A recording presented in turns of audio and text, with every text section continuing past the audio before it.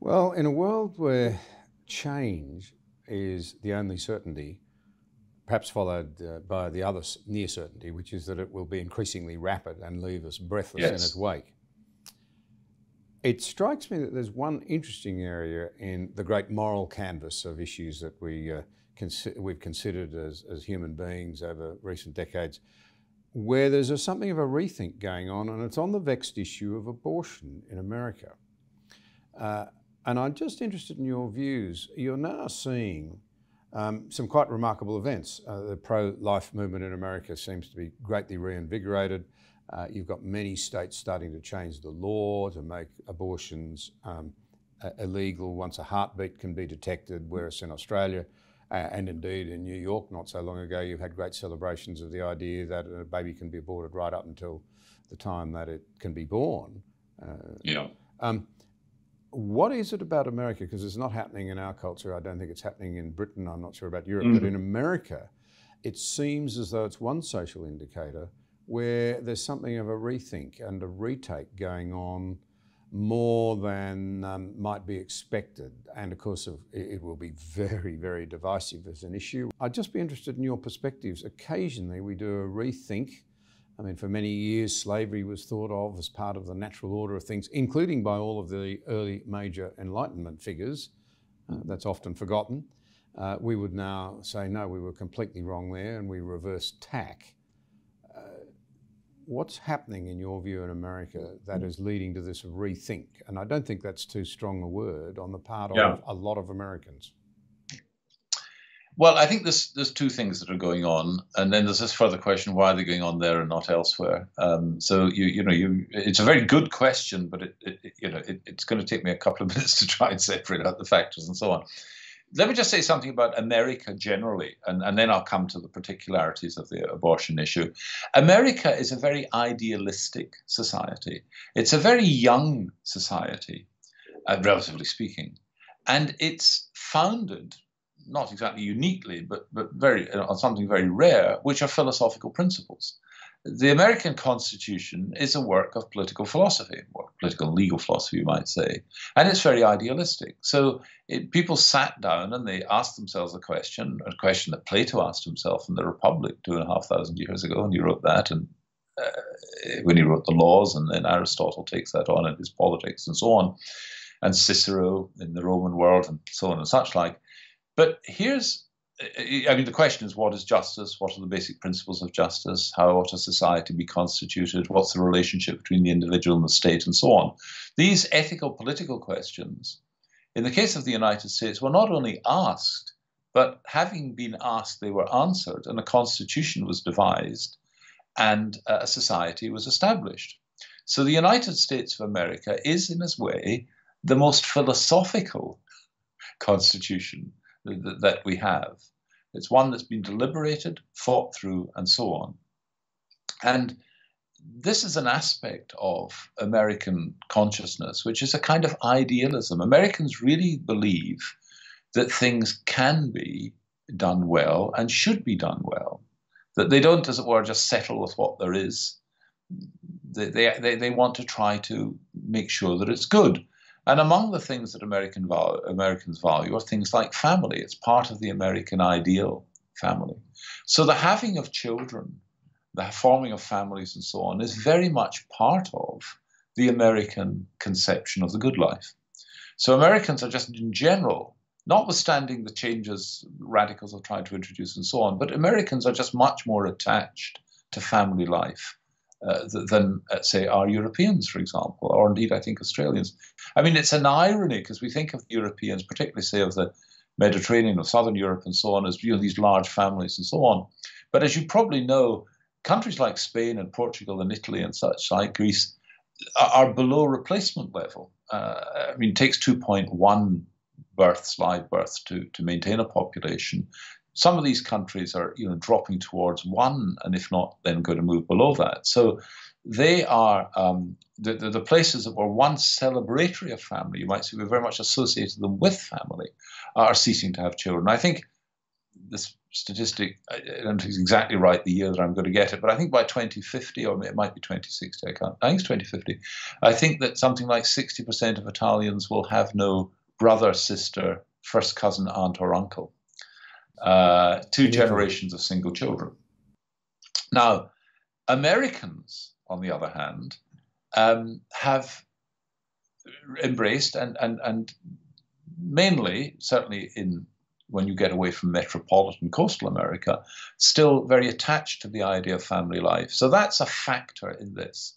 But I think I would mention a couple of other factors. One goes back to something that sort of developed as a bit of technology, and that was just screening in early pregnancy. So with ultrasound, the ability to show a baby in the womb has, I think, contributed to the realization that you're dealing with a human being in there. It's not just a blob of cells or a lump of stuff and so on, that you're seeing a human being in its various stages of development. And so, when mothers or other members of the family, can see this, there's the sense of a living human being growing there. And so and a recognition, or you might say a visual recognition of the fact that to have an abortion is to destroy a human life, that it's not something that's out of sight, it's now become visible. And along with that, another aspect of technology is the capacity to do cesarean sections at early stages and remove a baby who otherwise would be threatened. So premature births, whether through the natural vaginal passageway or through cesarean, the fact is that there are babies in intensive care units, premature babies, who are being kept alive in the same hospitals that are killing babies that are older than them. So that's another aspect of this and so on. But then the third thing I would say is a political development in the United States, which is the idea that federal government which is part of the old Constitution. The constitutional idea, by the way, in the United States is that federal government, and this is relevant to how you think of things in Australia, federal government is a secondary legislative level, funnily enough. It isn't the primary one are individual states. So federal government came into existence and federal legislation was meant to address matters that couldn't be resolved with individual states, such as sort of interstate trade and things of that sort. But what happened in the course of the 20th century, largely because of the Second World War, was the growth of federal government. Yes. And so people started to see federal government as the government and then state government as something secondary, which was a reversal of the constitutional settlement that had been introduced in the 18th century. But there has been a rediscovery in recent times, or a revival of the idea that the primary legislative body should be the individual state, not the federal government. The federal government is a secondary, residual source of legislation. Now, once you have that idea, what you're going to then think is that issues like abortion, but not only abortion, many other issues, should be matters for individual states to decide, not matters for federal government to resolve. And Roe versus Wade, which is the relevant bit of legislation at the federal, the relevant bit of judicial decision by the Supreme Court, decided that there was a right of a woman to have an abortion on grounds of a constitutional provision, something in the Constitution, and that was the right to privacy. Now, I was going to say most legal scholars in this division on this, but let's just say there's a very significant legal opinion, even among people who are advocates of abortion, that Roe versus Wade was a bad piece of judicial decision, that it's not plausible, just as a piece of jurisprudence, of legal reasoning, to think that there can be a right to abortion on the basis of a right to privacy. So what I think is happening is that people are re-questioning Roe versus Wade at a time when there's been a revival of the idea that it's for states to legislate on fundamental questions concerning people's lives. And that is an application of a principle. I mean, I don't mean that people intended as such, but it's connected with the principle in Catholic social teaching of subsidiarity, that the idea that government should be as close to the people that it governs as possible. And so these sort of matters should be decided as close to the people that they affect. And the closest form of government that could decide this matter are individual states. So I think what might happen, I mean, I don't know what the outcome of this might be when the Supreme Court decides the matter, but the removal of Roe versus Wade, the point of that would not be to legitimize anti-abortion legislation. It would be to say that it's up to individual states how they legislate on the question of abortion. So it's not, as it were, it's neither meant to be liberal nor restrictive. It would be for individual states, just to say that it's for states to decide what abortion laws they should have, and it's for their electorate to play their role in supporting or not supporting more or less restrictive legislation. So I think several things are coming together. Technology, showing people babies living, growing within the womb, the ability to preserve the lives of premature babies. I think it's the American idealization of things like family life and so on.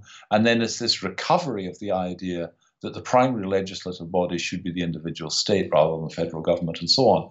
So rather, as we began our conversation, it's a convergence of independent factors that have produced a kind of growing consciousness that has settled on this issue, as it happens, of abortion. Now, how that will be resolved, who knows? It remains to be seen. But I do think it's very significant that this has all come to the fore now, because I think it's a set of considerations or forces that have been convergent on this. And the effect of whatever way this goes is going to be impactful, not just in the United States, but I think more broadly. And so I think we are in a very interesting period in which, on the one hand, going back to the early part of our conversation, there's an effort to recover genuine liberalism, genuine freedom. And there's also an effort to recover a sense of politics that relocates politics at the more local level rather than having it at the level of the overarching and all-powerful state.